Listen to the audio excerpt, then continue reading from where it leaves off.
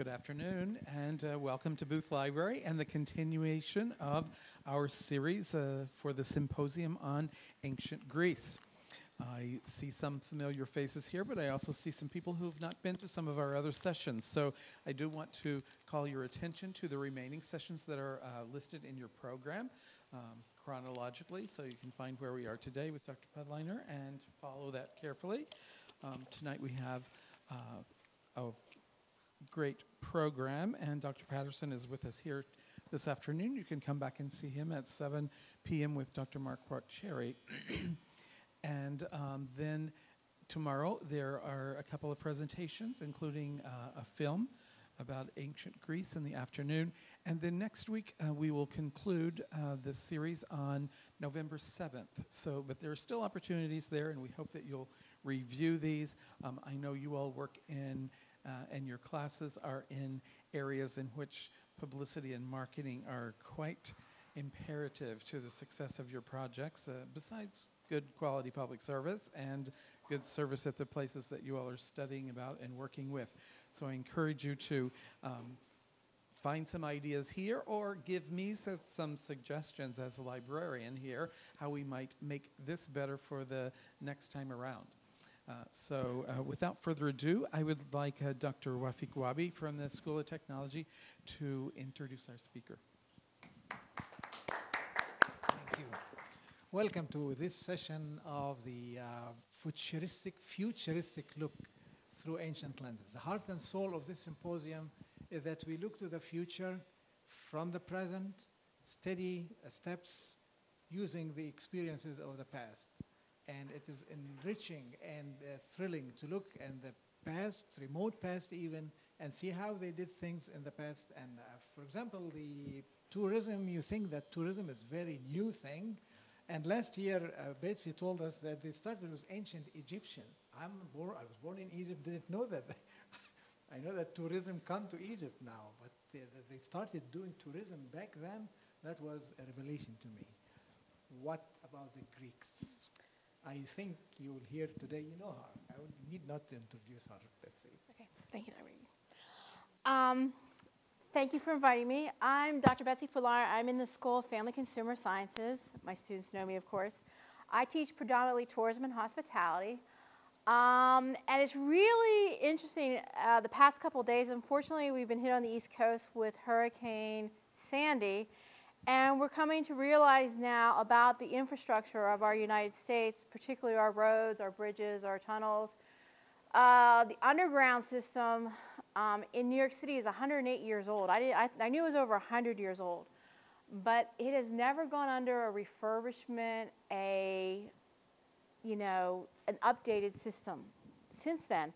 It does have new electronics in. They were able to get in there and, of course, take things out to hopefully prevent what's going on, less damage. But I was looking at the infrastructure, and I was commenting on my blog today about this, and it stems a little bit from doing research on here, that our infrastructure for tourism has always been in existence. As long as man has been upright, we have been able to travel, and we have been able to go from place to place because of a need, a want to get from place to place, whether it's food, whether it's war, whether it's curiosity. There is a push, a pull, a tug on the self to go from place to place. So, and looking at ancient Greece, and I'm starting to compare now what's happening on the East Coast now with ancient Greece, because I've been doing some research into travel. And it's really interesting. So first I'm going to start out with a little bit of history. Then I'm going to go into the tourism system and the infrastructure. Travel and search for the authentic, which is a little debatable now about authenticity. Defining authentic journey, looking particularly at Joseph Campbell. And his life work was predominantly on mythology and myths in our global environment. And it actually stems back to Herodotus, even Plato, the philosophers, of course, of Greece, and how they defined a journey, how they told stories. They came particularly from that time period, and how we tell stories today, especially in movies. And Joseph Campbell, that was his life work, and I want to bring in him a little bit because it does have things to do with the tourism journey and how we would embark on a travel to different countries, different places, even back home. Okay? And then I have a few conclusions. Okay, first of all, with history. Greek civilization, predominantly from 1500 BC up till 1200 BC, there was a dark period. Before this time, with the Mycenaeans, they were really, how can I say, they were the entrepreneurs. They were the ones that developed a lot of the different systems. Money, okay, travel systems going from place to place, hotels, hostels. In Macedonia, of course, we had the first use of money. But again, the Greeks took all that information. The location of Greece is really a prime area where we can use that area. Everything was coming in to that area, and it was an area of trade. People wanted to come, and they were going through. They were going through to Egypt. They were going through to France and the European continent. They were going all the way to Spain and to Portugal and to the western part of Africa. But unfortunately, then we have a dark period, where armies are shifting, okay? And they go into a dark period where before the Mycenaeans, when they have this great civilization, all of a sudden it's gone, and the infrastructure is gone, and they go into a dark period. And we can see that throughout European history, throughout global history, that we have those shifts, those dark periods, okay? All right. Greece is most affected, of course. They were stamped out between 1500 and 1200 BC. And Homer, who lived further on in 800 in the 7th BC, he bases his poems, his epic poems like Odysseus, on that time period as well as the time period in which he lived. And he talks a lot about travel. We get a lot of historical records from his poem about what happened when they were traveling, about trade, what was going on. And of course, the Phoenicians then dominate until about 900 BC. And after this time period, Greece evolves into its own, up until the 1st AD. Okay, so tourism infrastructure. Close your eyes. I want you to close your eyes. Sprawling city on the coast. Marketplace right there at the seacoast. You can smell spices. You can see a colorful food. You can see people haggling on the sea street over wares, over clothing. You can see ships coming into the coastal regions. You can see people coming with carts of food. You can see jars of olive oil. You can see people buying things. You can see people asking for directions. You can see people traveling from one point to the next, walking on carts, on mules. Okay? You can see them being carried. You can see them going to museums, to libraries, to different forms of attractions. Now, is this today? You can open your eyes now. Or is this back in ancient Greece? The infrastructure for tourism in itself has always been in existence. It's everyday life. Okay? We call it travel because we have a purpose. We're going from one point, from destination A to destination B, because we have a purpose. We're motivated to do something. The road itself is not like we have today, even though we do have a lot of potholes. We do have a lot of cracks in the pavement. We see the people outside working on it, especially if you're going up 57. It's always under construction. Okay? Believe me, you guys travel from 57. My students are here. They travel 57 all the time to get back to Chicago, where there's always construction. They're narrow in some places, wider in the other. People are slow in one side. People are fast in the other. Okay? If you go back to Pennsylvania like I do, you have to go over mountains. If you're out in the west, you have to go over steep mountains. Roads may not even be there at all. Okay, it may be a one-lane cart road. Okay. Again, how are we going to get there? We can go by ship. We can go by cart, 2 to 4-wheel carts. Okay, but most of it, it's good old feet. Okay. We could walk from Charleston up to Chicago if we wanted to. There are trails. Okay. But most of us travel by carts, by mules, and by ship. Ship is predominant. The road itself. Again, it's littered with potholes. It's not paved. Very rarely is it paved. Only when you get into the cities will you see roads that are actually paved. and maybe flat. But most of them are ruts carved into the landscape itself so we can push the cart along. Okay. Hospitality, those are rules of hospitality. Those are rules for the road. If you're affluent, you have money, you can stay at the best places. The four star, the four diamonds. You stay with other affluent people. But then there's rules for you to stay there. If you take a gift or are giving gifts, you have to invite that person again back to your own place. And whatever gifts you receive, you have to double that, triple that when they come. My relatives from Germany, when they come to visit, okay, they always are, this is their hospitality, this is their rules of hospitality. They always bring a gift. When I went to visit Germany, when I was living in Scotland, I had to take a gift. I took enough shortbread to fill a suitcase because I had so many relatives. I have to take a gift. Okay, it was expected. Again, Homer glorifies this travel in his epic poems. You can actually, if you read Odysseus, if you read the other poems, you can smell it, you can taste it, you can see what happens with the people. This is the literature, and it wasn't just conveyed in a written word. It was conveyed orally to different people. So you can imagine yourself sitting on the steps of a place in the city, down by the quay, down by the coastline, and you're listening to these stories, and you're getting these epic poems, and they're pushing you and tugging you to go somewhere. You hear it, you can taste it, you can see the other people, and you want to go, wow, is that place really exists? And it pulls you, it tugs you towards that different place. So you're restless, okay? So do you have the money to go? And even though you didn't have the money to go, you still went. Everybody travels, everybody uses tourism, everybody goes from one place to another, even if you don't have the money, because, again, do you want to better yourself?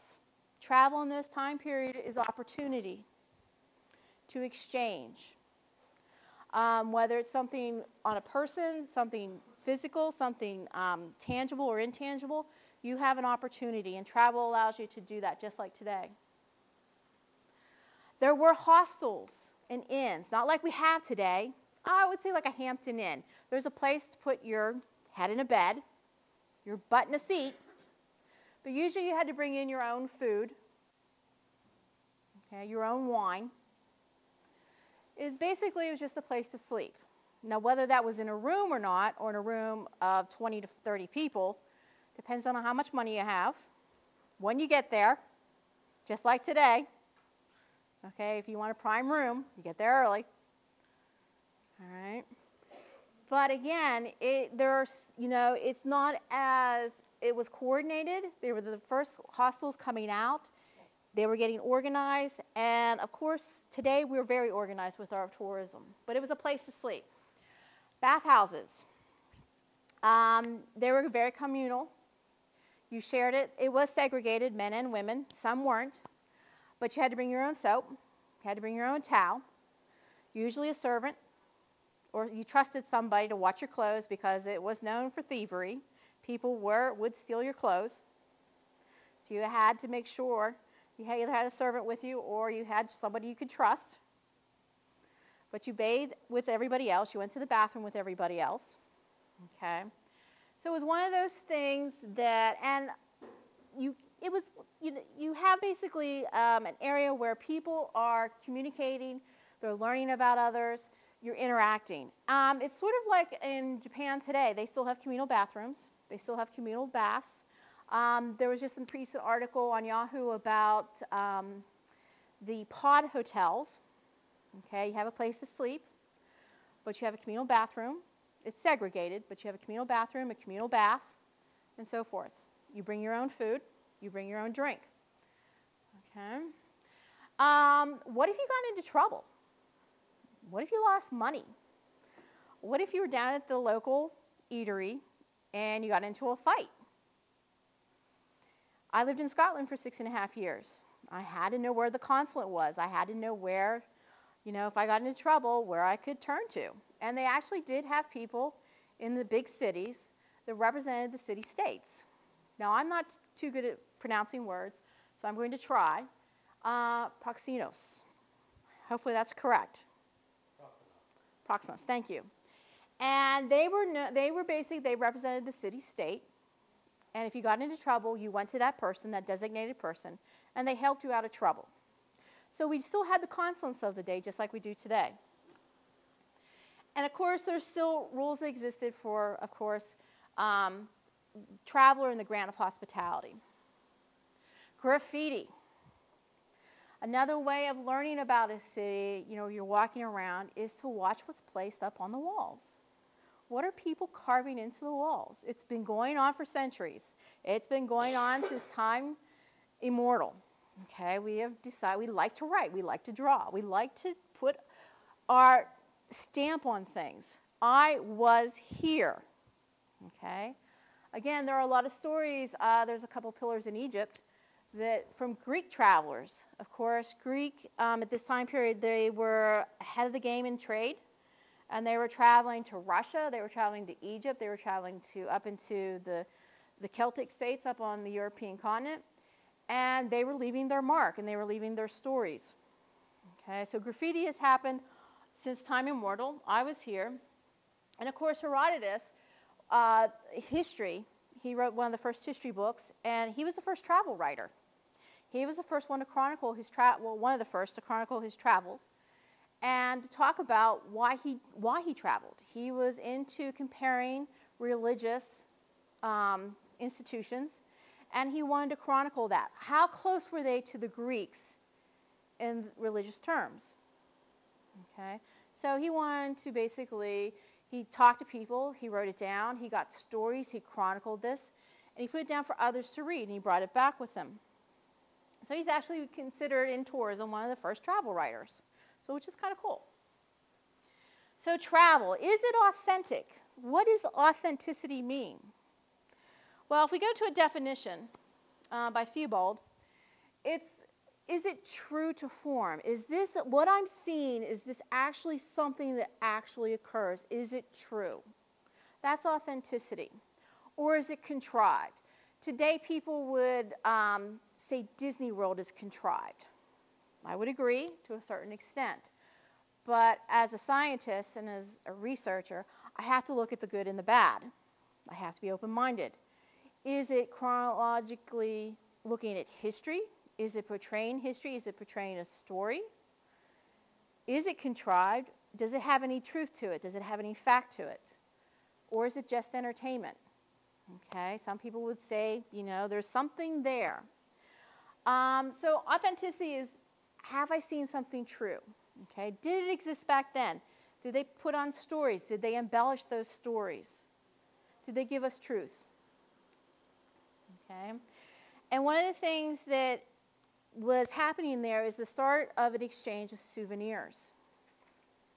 Okay, I wanted to bring back something that shows, yes, this exists, or I want to do something and honor the gods and put something there that says, yes, this exists. I came here, I saw, I was a witness to it. That's part of authenticity. Okay? I may be bringing it back, I may be a third party and telling a story when I return, but I have seen something that is true. Okay? That is a souvenir. Even though you don't have something physical, tangible to touch, it's something intangible. And we need those stories. Because again, we have other people that are curious. We want to draw meaning from that. So motivation, this gets into motivation. Why do we travel? Why do I want to always go back to Pennsylvania? Why do I always want to go back to Scotland? Okay, what is the thing tugging and pulling at me within myself to travel, to go someplace? And the primary reason back then, of course, was religious reasons, but also there was a comparison of societies. We want knowledge, we want meaning, we want to derive meaning from something, we want answers. I want to go to a place because I've heard about this, I've heard about this person, and I want to know if he exists. My heroes. I want to know if Homer exists. I want to know if Plato exists. I want to hear Socrates speak. Okay? I've heard it from someone else who has witnessed it. So I'm motivated to go somewhere. I want to hear this for myself. So what's the journey? Well, tourism journey is you have this restlessness within yourself. You are in a mundane place. You've been at EIU for so long, for 6 months, okay, 5 months, and you get to a point, I'm done with classes. I can't stand it anymore. I have got to get in the car, and I've got to go, okay? For some people, it's really hard not to ignore those voices, that push, that pull, that tug, just like it was in ancient times. Why do we want to go? Why are we restless? Why do we want to do something? They're going to look at themselves. Do I have the money? Do I have the time? Do I have the people to watch over my house? Do I have the people to watch over my business? Do I have people to watch over my flocks? Do I have people to do something for me to keep everything in line while I go on this journey? Well, maybe I shouldn't go. But then you talk to your friends. Okay. Hey, I heard about these great games. I want to go see these games. I want to see this person. It was a great time. I'll go with you. Okay? A mentor, your friends, your family, someone that you admire tells you, go. You've got to do this. I'll go with you. They pull and they tug at you. Okay? They tell you a story. They've chronicled their life. You sit around a dinner table. You're enjoying the food and the hospitality of your friends, and they tell you these stories. They paint a picture for you. They chronicle their lives, and they pull and they tug at you, just like we do today. Okay? And it's multidimensional. It's multifaceted. You get these layers of society, these layers of people, of interaction, of community, of family, and you just, okay, I've got to do this. Okay? I can live vicariously through their stories, but at some point, I've got to go. I've got to do something. And it's the storytelling, especially in that time period, that really motivates people to do something. Okay? There's also other motivations. Of course, there's wars. There's things happening in society that is going to push them to do something, to make a decision. Okay? Economics, natural physical landscape, and also sociocultural basis for motivation. Okay? Again, Homer unfortunately talks about the upper class, but of course, because just like recently, up until 100, 200 years ago, it was just the upper classes that did travel until we had the emergence of the middle class, and of course, in the 19th century. But tourism is based on that written word. How many of you guys get on social media, stop in the tourist office, talk to your friends, and pick up a brochure? You see the reader board, the ride board, and say, oh, we're going to Chicago, we're going to St. Louis. I want to go to St. Louis. I've never been to St. Louis. Okay? You hear people talking in our union. You hear people talking on the steps. You hear people down at the coastline. They've just come from a ship from Egypt.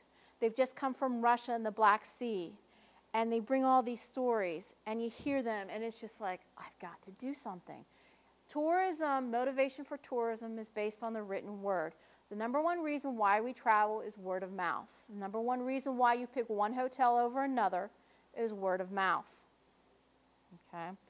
That is why we make decisions. We're based on the written word. We connect with people. We can see ourselves in others. We see ourselves in a philosophy. We see a sense of self, a sense of identity with others. We want to assimilate. We want to expand our own horizons. We want to develop as a human being. And we hear these words, we hear these stories, and we connect with them. We have a connection in our mind, and we want to validate that. We've got to hear it for ourselves.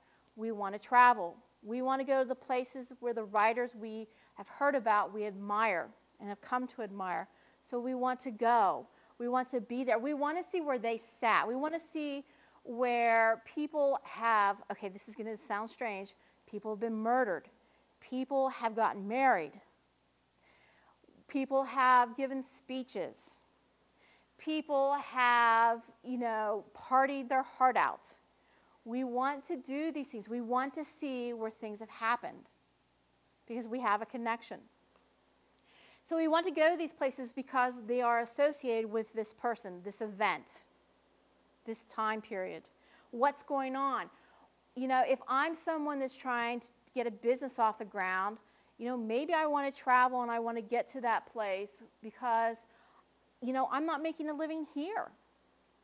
And I've got to get to a place where I can set up a pub, I can set up a place to eat and drink, or even a hostel, and I can make a living, a better living for myself. But the main reason why I do this is I've heard about it. You've got to go. This is where you want to be. So I'm going to travel. We follow in the footsteps. We make pilgrimage from one place to another because they've done it. They have been enlightened. They have taken this information that they have learned along the way, and it has broadened their horizons. They've matured. They've become a better person. Some people want to travel in the footsteps of the epic poems. One of the ones that I love to read, and I have a slide on it, but along the way, Oedipus, okay, he murders his father on his journey, okay. We want to walk in those footsteps of that journey of his life because we see something, we understand something from that. We want to walk in Lincoln's footsteps here through central Illinois to Springfield, all the way to Washington, D.C. because of who Lincoln was. We want to understand the man better. We want to understand his reasoning. Why did he do this? Okay? It's another motivational factor. So again, the journey is just not about ourselves, but it's about understanding the meaning of life. It's understanding why we do something. But again, along the way, people realize this, that we have to support these people. We have to create inns. We have to create bathhouses. We have to have places where they can buy food. We have to have the roads. We have to have the political system and the government to allow travel. We also have to have peace. And I want to bring that in because during this time period, there was actually a movement within, during the Olympic Games. Of course, we have the first Olympic Games, okay? And our physical landscape in in Greece, of course, lends for a lot of sports. And we are physically moved by our landscapes. We are shapen by our landscapes. And during this time period, we get to the Olympics. Hold on, I'm going to go ahead a little bit really quick here. The Olympic Games, the ancient Olympics, and a lot of people travel from all over Greece to get to these games. They've heard about them. They heard about the sports. They heard about their heroes. And they get there, and they're physically transformed, okay, by attending them. Can you imagine yourself? Okay, you guys are in comfy chairs. Imagine, you know, everybody pushed in. How many of you guys have been to the United Center and you're all sitting there like, you know, sardines in a can? Okay, that's what it was in the Olympic arena. And you're there and you're enjoying the excitement. You're watching the runners. You're watching what's going on, the heavy athletics and everything. But it is a reason because there is, you know, within yourselves, you want to do homage to these people. You want to do homage to your lifestyle. And one of the reasons with the political activism here is they had, during this game, they basically wrote a law that says no wars were allowed to happen, which is, of course, today's also. Unfortunately, it does happen. But during the Olympic Games, there was not supposed to be any war. Everybody was supposed to put aside all their differences. They were supposed to have peace during that time period. Okay? Unfortunately, it doesn't happen in today's society. But again, in ancient Greece, there was actual laws on the books that said, nope, no wars. We put aside our differences. We come together as a peaceful nation to celebrate. Okay. Let me go back here just a bit. Okay. Again, I told you about Oedipus and that motivation for travel. We want to walk in his footsteps. We want to understand his life. Why did he make this decision? How was he transformed by the landscape? Okay. Again, we hear these stories. It's called personality tourism in today's society. How many of you want to go see the Michael Jordan statue up at the United Center? How many of you want to stand there and take a picture with Michael Jordan? How many want to travel to Washington, D.C., to the mall, and stand in front of the Lincoln Memorial, go up and read the words of Lincoln, and you want to get your picture taken there? Okay? It's called personality tourism, and it's still in existence. It's been ever since we've had admirers, we've had heroes, we've had people that, we feel we can assimilate with, we admire a great deal. We've always traveled to see these people.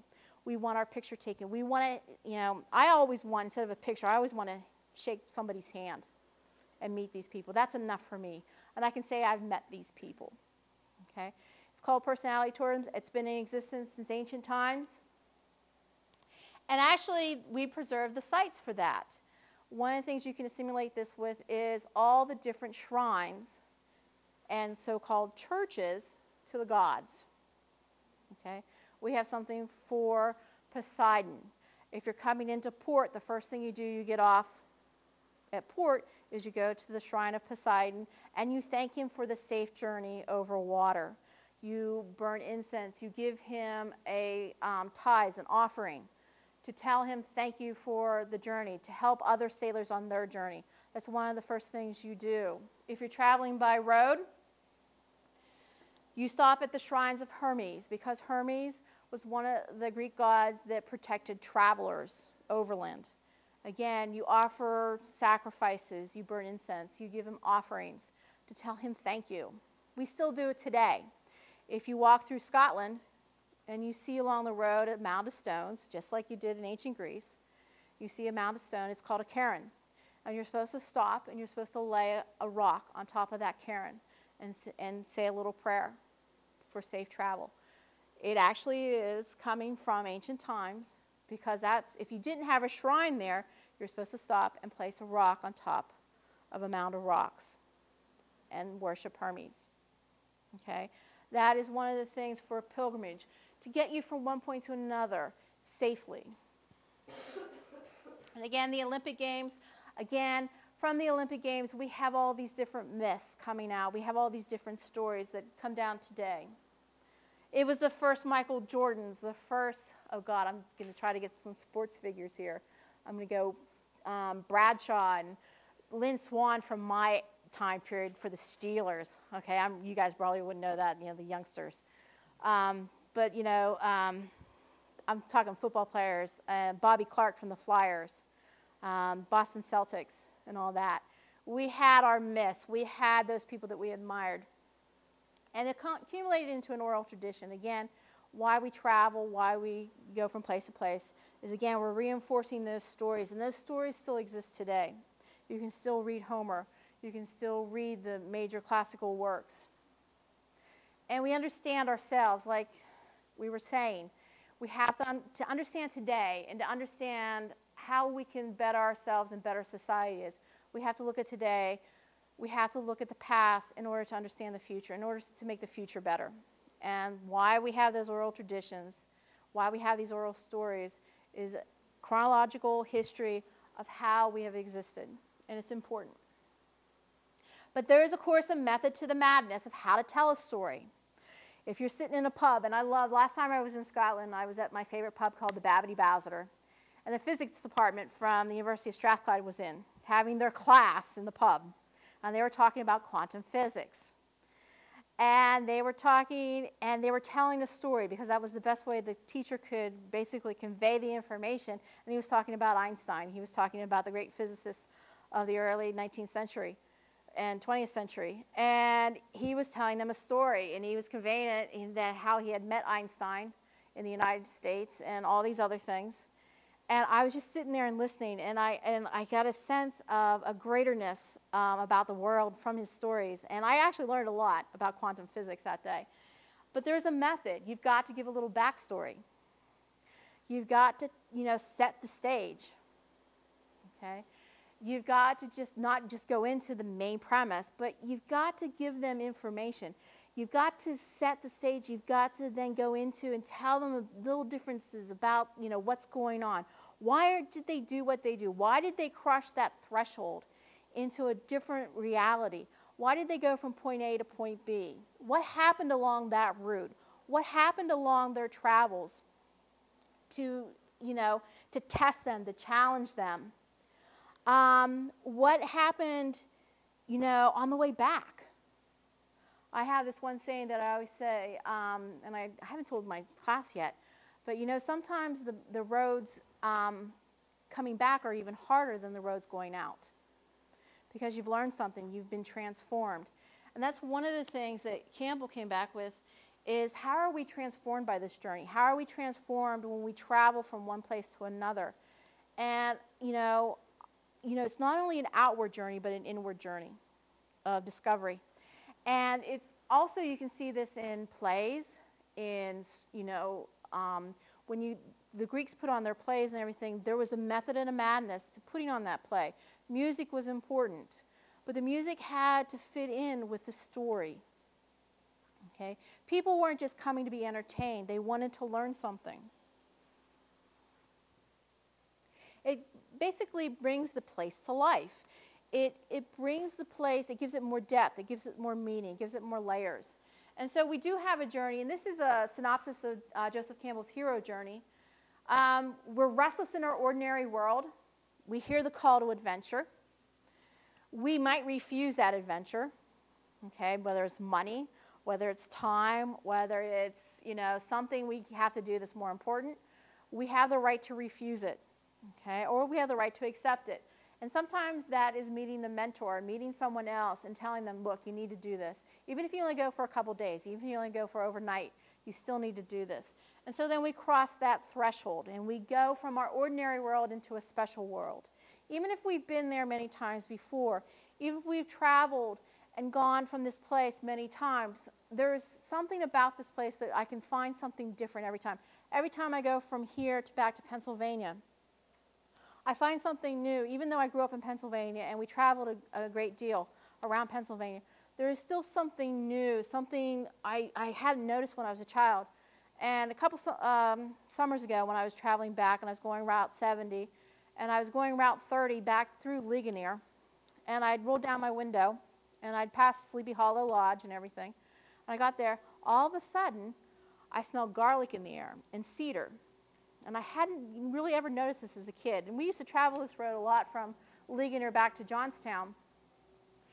And I'm like going, wow, where have I smelled this combination before? And there's something else there that I can never put my finger on. But I've smelled it in Williamsburg. I've smelled it in Jamestown. I've smelled it in the old places that are associated with the Revolutionary War. And I know it's a plant, but I think it's holly, but I can never put my finger on it. But all of a sudden, I got that smell, and all these memories bubbled up, and everything that's going on. And I've crossed this threshold again, even though it's familiar. I'm recalling these memories, and it's an inward journey. I'm reliving things. When I went to Scotland for the first time, I was going to go on my own. Of course, my father is my mentor, said, you're not going on yourself. You're not going. I was 30 years old, and he says, no, you're not going by yourself. I said, I'm fine, Dad. I'm 30 years old. I can do this. Okay? I was going from, grew up in a town as small as Charleston, and I'm going to the big city. Going to a different country. I'm going across the pond. You're not going by yourself. You're a woman. You should never go by yourself.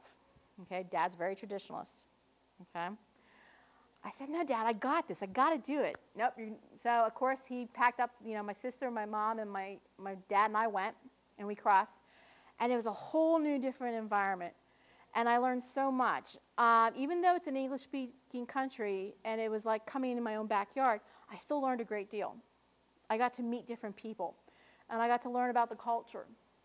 And so I met friends, and I met allies, and I was tested, especially with my sister sitting beside me on a bus.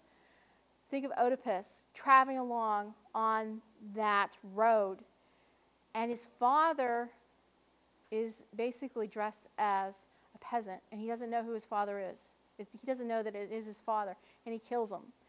You're tested. I almost killed my sister on that, believe me, I almost killed my sister on that tour bus, okay? I knew at that time period I was never going to be on a tour bus again, okay? I'm just not for a tour bus. My sister really challenged my patience that summer. But think of Oedipus. He's traveling along. He's going from one place to another. and he meets his father. He doesn't know it's his father, and he kills his father. Okay? So again, we're tested. We're challenged. What if we're going to a different place that has a different language, different money system? Okay? We have to approach an inner cave. Okay? We have to make the decision, oh my God, what am I going to do? What if you lose your money? What if you lose your passport? What if you lose your papers back then? You cannot replace that, not like we can today. Back then with money, you took it with you, and you took chests of it if you were going someplace. You took bags of it, unless you were poor and you were going to beg your way through life. What do you do with it if you have so much, or what are you going to do with it? Can you carry it from one place? You're going to get to a point where you can't carry it anymore. And that happened a lot. And what they did was they basically, and there was hardly any banks back then. There was a concept of banks and lenders of the Jewish persuasion, still at that time period, but not like we have today where, you go from New York, you go to Chicago, you can take your money out really easily. But it wasn't. Basically, you left your money. If you couldn't take it anymore, you had stuff that you couldn't travel, you left it. You left it with the church. You left it with at a shrine. You donated it to people. Okay? So again, you're challenged. You have an ordeal, and you have to face it. And of course, you're rewarded because you understand what's going on now. You have a greater awareness. You're going from a limited awareness to a greater awareness. And even more so back then, because they're not as, the boundaries of life in today's age is not as, blurred as they are back then. We really didn't know about people unless you did travel. You didn't really know about society unless you did travel. You didn't know what was going on around you. Like we can read in the newspaper, we can pop Yahoo up on the internet, and we can read about what's going on in New York. We can read about what's going on in Greece with their economic, the strain of their economics right now. We can read about what's going on with the euro. We can read about England, wanting to get out of the European Union. But back then, you really were encapsulated in this area, and you really didn't know what was going on unless you did travel. Okay? Unless you talked to people. Unless you got out of your ordinary world and you traveled. But when you do travel, you're rewarded with this information. You're rewarded with this greater awareness of what's going on around you. And of course, you have to travel from point A to point B, and you have to go home again. Okay? And sometimes the road back home is harder than the road going out. And, other people want to hear what happened. Other people want to hear about your travel journey. Other people want to hear about what you learned. Okay? So that's the reward you bring back. You return with this elixir, and you talk to people. And this is what happened. In the epic poems and the philosophers, they brought it back and they exchanged it with other people. They talked to people. And you're reborn. So again, we're actually, by travel in ancient times, we are transformed. Greece became a very prominent, very powerful state because of trade, because of travel. It went from something in obscurity to actually a very powerful government system. And not only just powerful in government, but power in knowledge and education. Okay?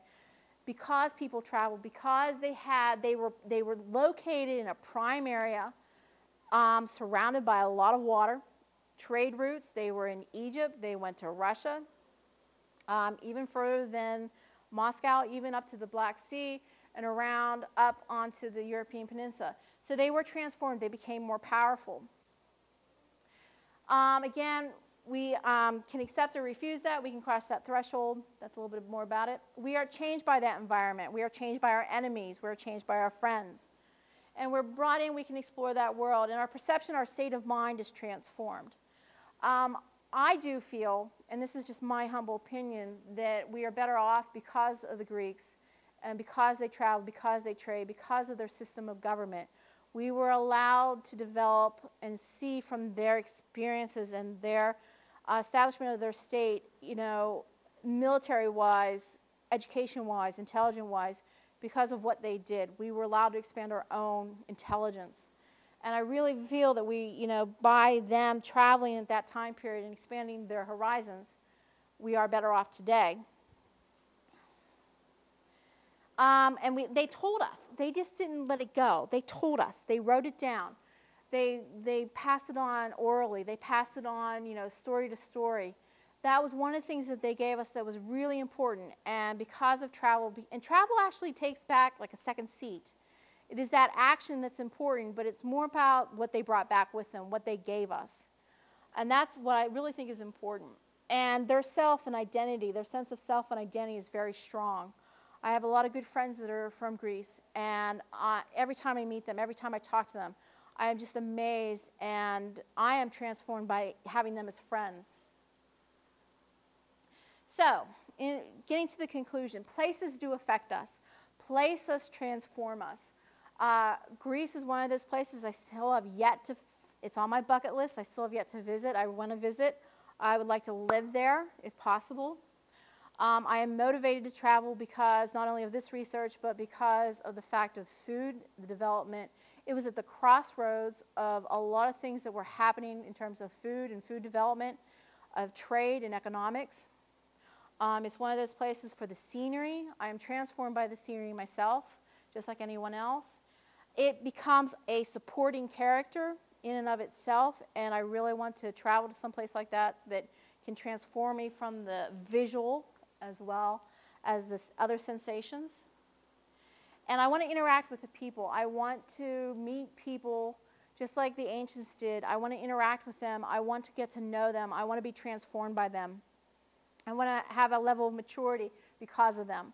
So I really think a land and the people, that interaction with travel, we're better off with it. Okay, so I want to leave you with some Byron. And Byron loved Greece. He's actually carved a few of his initials, graffiti-wise, into a lot of the different plazas, a lot of different stones around Greece. And I want to leave you with, but words are things and a small drop of ink, falling like dew upon a thought produces that which makes thousands, perhaps millions, think. And Byron's one of my favorite poets. And he loved Greece as much as I love Scotland. And of course, I would love Greece as much when I get there, hopefully, on my bucket list. So again, travel makes you think. Travel makes you really think and open yourself up to that thought process. So, any questions? Thank you. Thank you very much. You're welcome. Before the questions, sign up for my Study Abroad course 2015, God willing. I'm putting together a Study Abroad course called 21st Century Ancient Greece. Ooh. So sign up for this if you like. Stay tuned. Okay. If you graduate, email me, okay? It will be 21 days and one. Oh, that would be nice. And we will cover everything you can dream about. We start in the morning at 5:30 in the morning and finish at 11 o'clock in the night, at evening. So we'll cover everything. And Greece doesn't start till about 10 o'clock at night. As I understand from my friends from Greece, things don't start happening until about 8 or 9 o'clock at night. So Okay. this is a free time for you, okay? Yeah. So the program there. Of course, those are coming from hospitality students too, so. Excellent. Now, do I see anything here with you? Yes, you do. I want to make sure that we thank Dr. Pudliner for her participation in this and exploring the touristic side and hospitality side of ancient Greece. So we give her a certificate from Very good. the series. Thank you. Thank you. You're welcome. Thank you very much for coming. You're welcome. Now, if you have any questions, I know you will meet your students. Yes, If these you are all my like- students. If you like to have a question that you can share with us on the camera, that would be great. I have one question, if I may. Sure. You touched something very quick, but if you can elaborate for 2 seconds on it, 2 seconds only. That's fine. When you said in tourism we have internal tourism or something, that we go and see things, but this reflects ripple effect inside us. Can you elaborate on that? Tourism is either an outward journey or an inward journey of discovery. And 2 seconds is not enough for me. You guys know that. 2 seconds is not enough for me. It is that portion where we can reflect. Some places, living in the, don't take this the wrong way, people. Living in the middle of nowhere, you may not be aware of what's going on. And for us to get to a point, a next level of a maturity, we may have to travel. We may have to step out of our ordinary world to realize who we are as ourselves. So we develop a level of self-confidence, of self-reliance, of self, basically a sense of self, that next form of our sense of self. And travel and tourism allows that, because we are awakened to other things that are going on. I tried to put a graphic thing to your idea, so you correct me in this. If we have an object here, and here we are, if you make lines like this, you can have 1 foot here that comes inside and create another world inside us. So it's sort of like the armchair traveler.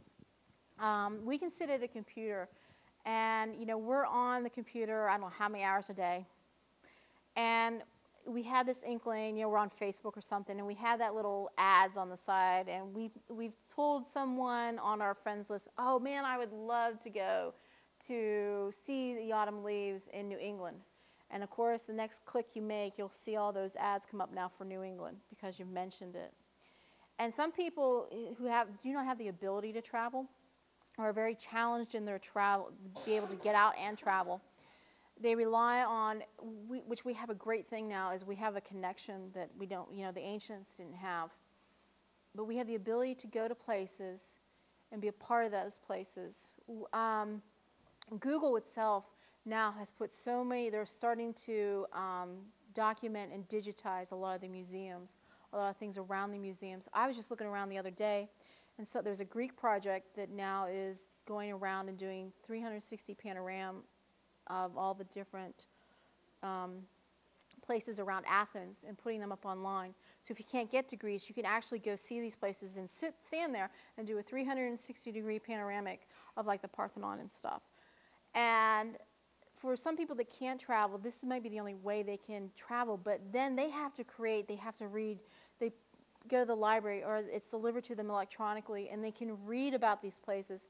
I was trying to find this one, it's called The Ladder, in Peleopolis. I can't think of the name. I know it starts with a P, but it's called The Ladder. It was one of the pilgrims trails that they went from one place to another. It's in Delphi.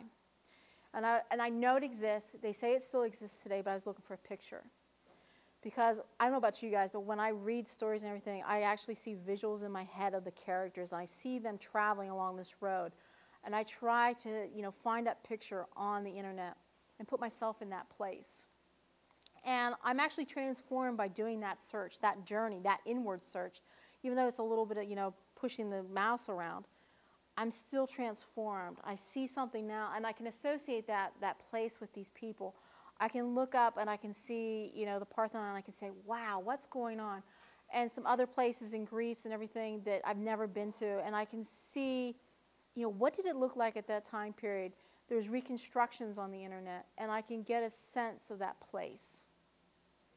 So that's an inward journey. You can sit in an armchair in front of your computer nowadays, and you can get that sense of place, and you can transform yourself through words, through the oral traditions, through the storytelling.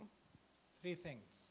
If you can afford it and stay for the next session, we have a great speaker, Dr. Alan Barlow. Those of you who know him would love to hear what he has to say about that. Those who don't know him and can't stay, please stay and know that. That's the first thing. And at 7 o'clock, we have another interesting topic, not in this room, but in Witter's room in the 4th floor. If you can afford to do this, Dr. Patterson will do that, and I'm sure it will be great. They say one thing. Second thing is, may your thought tourism never ends. How about that? Just to end on a poetic thing. So I hope that our thoughts never rests, just always go in journey from glory to glory. Third, please give a round of applause to our speaker.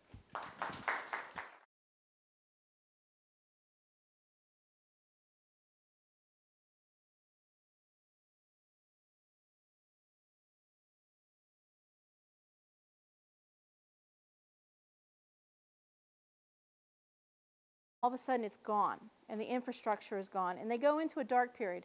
And we can see that throughout European history, throughout global history, that we have those shifts, those dark periods. Okay? All right? Greece is most affected, of course. They were stamped out between 1500 and 1200 BC.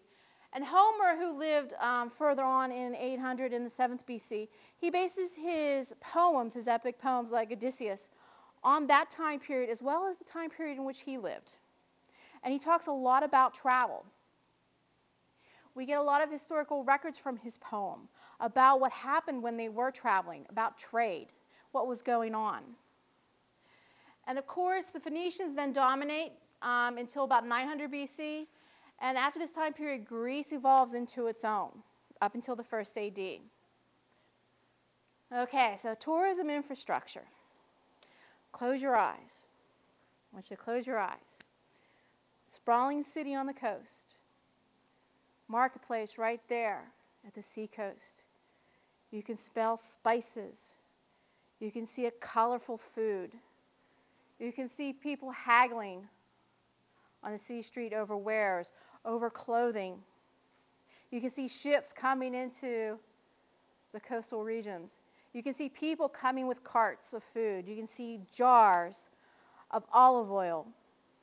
You can see people buying things. You can see people asking for directions. You can see people traveling from one point to the next.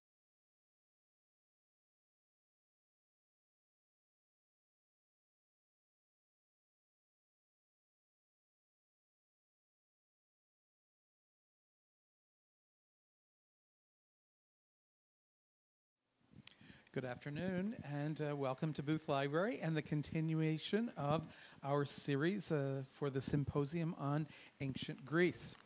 I see some familiar faces here, but I also see some people who have not been to some of our other sessions. So I do want to call your attention to the remaining sessions that are listed in your program chronologically, so you can find where we are today with Dr. Pudliner and follow that carefully. Tonight we have a great program, and Dr. Patterson is with us here this afternoon. You can come back and see him at 7 p.m. with Dr. Mark Cherry. And then tomorrow there are a couple of presentations, including a film about ancient Greece in the afternoon. And then next week we will conclude this series on November 7th. But there are still opportunities there, and we hope that you'll review these. I know you all work in and your classes are in areas in which publicity and marketing are quite imperative to the success of your projects, besides good quality public service and good service at the places that you all are studying about and working with. So I encourage you to find some ideas here or give me some suggestions as a librarian. In New York City is 108 years old. I knew it was over 100 years old. But it has never gone under a refurbishment, an updated system since then. It does have new electronics in. They were able to get in there and, of course, take things out to hopefully prevent what's going on, less damage. But I was looking at the infrastructure, and I was commenting on my blog today about this, and it stems a little bit from doing research on here, that our infrastructure for tourism has always been in existence. As long as man has been upright, we have been able to travel, and we have been able to go from place to place because of a need, a want to get from place to place. Whether it's food, whether it's war, whether it's curiosity, there is a push, a pull, a tug on the self to go from place to place. So, and looking at ancient Greece, and I'm starting to compare now what's happening on the East Coast now with ancient Greece, because I've been doing some research into travel. And it's really interesting. So first I'm going to start out with a little bit of history. Then I'm going to go into the tourism system and the infrastructure. Travel and search for the authentic, which is a little debatable now about authenticity. Defining authentic journey, looking particularly at Joseph Campbell. And his life work was predominantly on mythology and myths in our global environment. And it actually stems back to Herodotus, even Plato, the philosophers, of course, of Greece, and how they defined a journey, how they told stories. They came particularly from that time period, and how we tell stories today, especially in movies. And Joseph Campbell, that was his life work, and I want to bring in him a little bit because it does have things to do with the tourism journey and how we would embark on a travel to different countries, different places, even back home. Okay, and then I have a few conclusions. Okay, first of all, with history. Greek civilization, predominantly from 1500 BC up till 1200 BC, there was a dark period. Before this time with the Mycenaeans, they were really, how can I say, they were the entrepreneurs. They were the ones that developed a lot of the different systems. Money, okay, travel systems going from place to place, hotels, hostels. In Macedonia, of course, we had the first use of money. But again, the Greeks took all that information. The location of Greece is really a prime area where we can use that area. Everything was coming in to that area, and it was an area of trade. People wanted to come, and they were going through. They were going through to Egypt. They were going through to France and the European continent. They were going all the way to Spain and to Portugal and to the western part of Africa. But unfortunately, then we have a dark period, where armies are shifting, okay? And they go into a dark period where before the Mycenaeans, when they have this great civilization, here how we might make this better for the next time around. So without further ado, I would like Dr. Wafik Wabi from the School of Technology to introduce our speaker. Thank you. Welcome to this session of the futuristic look through ancient lenses. The heart and soul of this symposium is that we look to the future from the present, steady steps using the experiences of the past. And it is enriching and thrilling to look in the past, remote past even, and see how they did things in the past. And for example, the tourism, you think that tourism is a very new thing. And last year, Betsy told us that they started with ancient Egyptian. I was born in Egypt, didn't know that. I know that tourism come to Egypt now, but they started doing tourism back then. That was a revelation to me. What about the Greeks? I think you will hear today, you know her. I need not to introduce her, Betsy. Okay, thank you, Dr. Thank you for inviting me. I'm Dr. Betsy Pudliner. I'm in the School of Family Consumer Sciences. My students know me, of course. I teach predominantly tourism and hospitality. And it's really interesting, the past couple of days, unfortunately, we've been hit on the East Coast with Hurricane Sandy, and we're coming to realize now about the infrastructure of our United States, particularly our roads, our bridges, our tunnels. The underground system